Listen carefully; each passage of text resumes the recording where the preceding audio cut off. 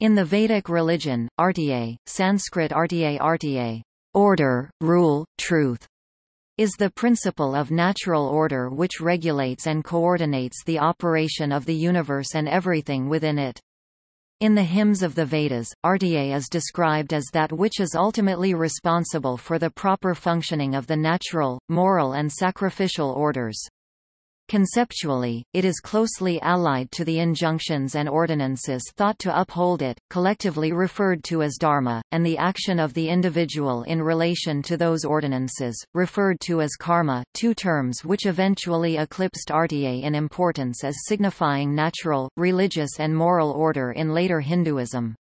Sanskrit scholar Maurice Bloomfield referred to Artya as one of the most important religious conceptions of the Rigveda, going on to note that, from the point of view of the history of religious ideas we may, in fact we must, begin the history of Hindu religion at least with the history of this conception.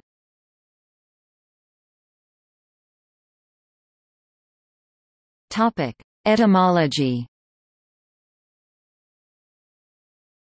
Vedic Artya and its Avestan equivalent Asa are both thought by some to derive from Proto-Indo-Iranian *our, taz, truth, which in turn may continue from a possible Proto-Indo-European *h2r2s, properly joined, right, true, from a presumed root *h2r. The derivative noun Artya is defined as fixed or settled order, rule, divine law or truth. As Mahani 1998 notes, however, the term can be translated as that which has moved in a fitting manner.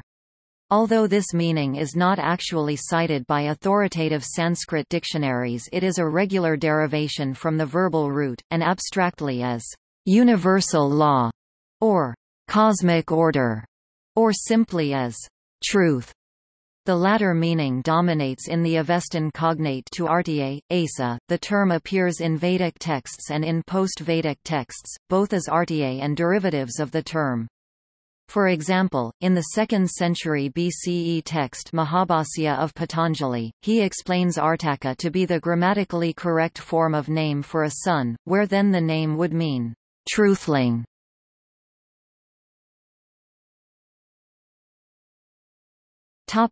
Origins. Oldenburg 1894 surmised that the concept of Artya originally arose in the Indo-Aryan period from a consideration of the natural order of the world and of the occurrences taking place within it as doing so with a kind of causal necessity. Both Vedic Artya and Avestan Asa were conceived of as having a tripartite function which manifested itself in the physical, ethical and ritual domains. In the context of Vedic religion, those features of nature which either remain constant or which occur on a regular basis were seen to be a manifestation of the power of Artya in the physical cosmos. In the human sphere, Artya was understood to manifest itself as the imperative force behind both the moral order of society as well as the correct performance of Vedic rituals. The notion of a universal principle of natural order is by no means unique to the Vedas, and Artya has been compared to similar ideas in other cultures, such as Ma'at in ancient Egyptian religion, Moira and the Logos in Greek paganism, and the Tao.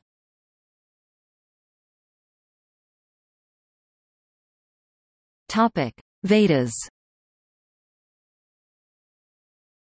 Due to the nature of Vedic Sanskrit, a term such as Artya can be used to indicate numerous things, either directly or indirectly, and both Indian and European scholars have experienced difficulty in arriving at fitting interpretations for Artya in all of its various usages in the Vedas, though the underlying sense of ordered action remains universally evident. In the Rigveda, the term Artya appears as many as 390 times, and has been characterized as the one concept which pervades the whole of Ayurvedic thought. Artya appears most frequently as representing abstract concepts such as law, commandment, order, sacrifice, truth, and regularity. but also occasionally as concrete objects such as the waters, the heavens or the sun as manifestations of the operation of Artya in the physical universe. Artya is also frequently used in reference to various Vedic deities. Thus, Brihaspati is referred to as possessing a powerful bow with Artya as its string, and as one prepared to mount the chariot of Artya.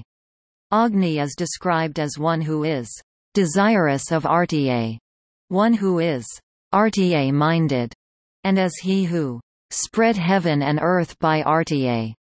The Maruts are referred to as rejoicing in the house of Artya, and as knowers of Artya.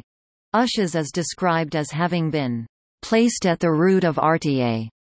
Varuna is praised as having the form of Artya, and, along with Mitra as Mitra Varuna, as destroying the foes by Artya, and as professing Artya by Artya. Epithets such as born of Artya and protector of Artya are frequently applied to numerous divinities, as well as to the sacrificial fire and the sacrifice itself. Despite the abundance of such references, the gods are never portrayed as having command over Artya. Instead, the gods, like all created beings, remain subject to Artya, and their divinity largely resides in their serving it in the role of executors, agents or instruments of its manifestation.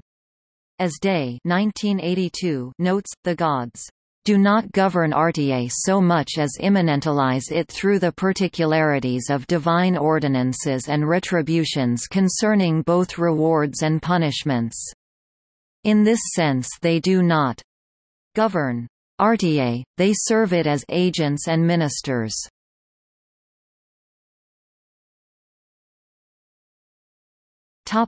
Varuna. While the concept of Artya as an abstract, universal principle generally remained resistant to the anthropomorphic tendencies of the Vedic period, it became increasingly associated with the actions of individual deities, in particular with those of the god Varuna as the omniscient, all-encompassing sky. Although the Adityas as a group are associated with Artya, being referred to as the charioteers of Artya, dwelling in the home of Artya, it is Varuna in particular who is identified as the friend of Artya. The connection of Varuna and Artya extended beyond the physical realm and into the sphere of ritual worship, with the sacrificial fire itself being lauded as that which harnesses the steeds and holds the reins of Artya, becoming Varuna when he strives for Artya. As James 1969 notes, Varuna attained the position of universal power par excellence maintaining Artya, and is celebrated as having separated and established heaven and earth, spreading them out as the upper and lower firmaments, himself enthroned above them as the universal king, ordering the immutable moral law, exercising his rule by the sovereignty of Artya.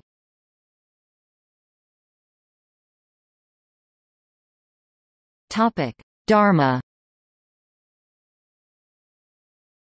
Already in the earliest Vedic texts, Artya as an ethical principle is linked with the notion of cosmic retribution.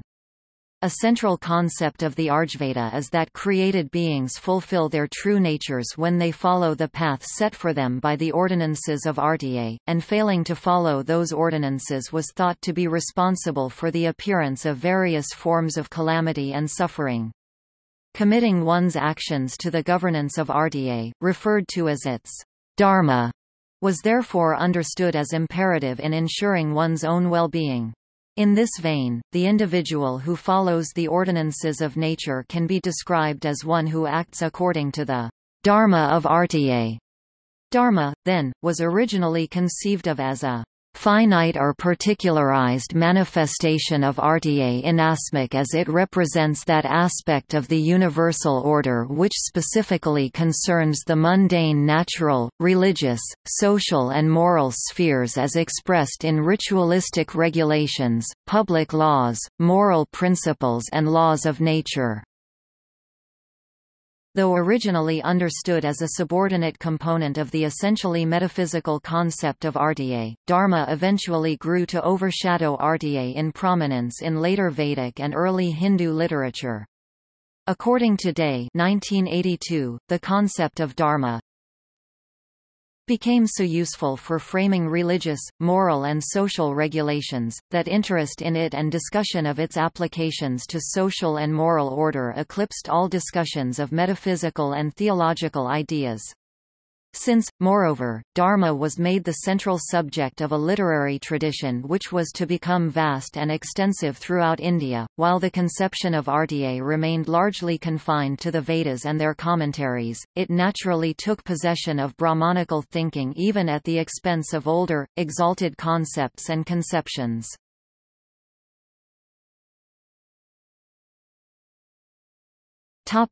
Karma.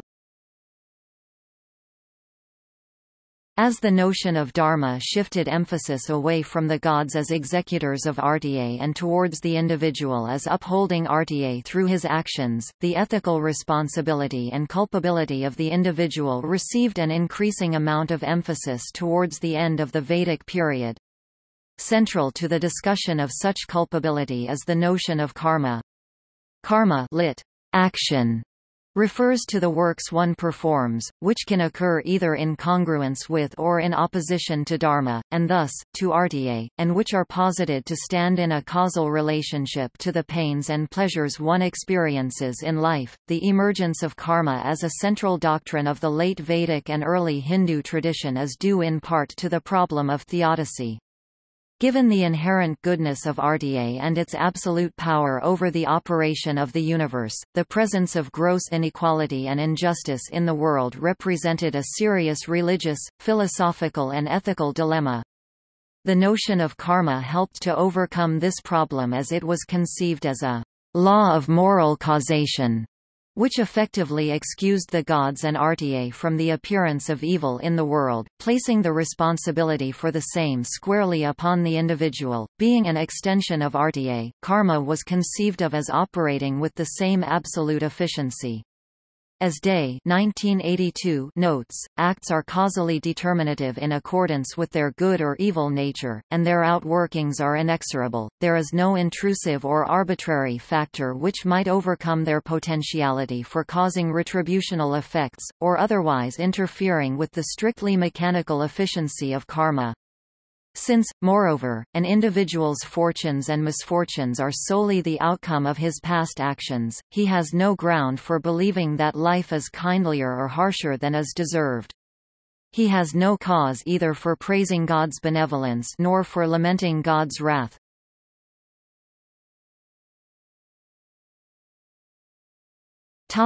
Improper names. RTA or Arta sometimes appears as an element in Vedic and Indic personal names, as with Iranian. In India, the vocalic r of Sanskrit is transformed into the modern ri, or in South India, ru. Indian names include Rita, Ruta, Ritambar, Ritik, Ritwik, Riteshmatani. Non-Indian, Vedic names include Artatama I, Artashamara, Artamanya, leader of Zirabashini.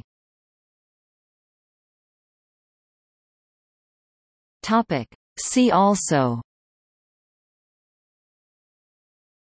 Arthasastra, Asha, Zoroastrianism, Dharna, Ramuva, Ma'at, Egyptian religion, Mi, Sumerian religion, Moira, Greek paganism, Dao, Chinese Taoism, Word, Germanic paganism, Rod Rodzanis or Prav, Slavic paganism. Notes